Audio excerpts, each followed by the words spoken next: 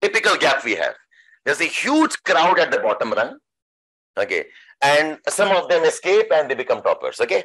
So I'm discussing now why this gap. And I'm talking from the perspective of geography, plus see if you can appreciate this in terms of GS also in some ways. Okay. So again, we had surveys on this. Okay. I do this in my workshops. Why the gap? The common answers are, sir, I have not read the books. I lack motivation. I have not done PYQ practice. PYQ is previous year's questions. Answer writing is an issue for me. Consistency problem. I get demotivated, not regular. I started late. I didn't have time. Okay.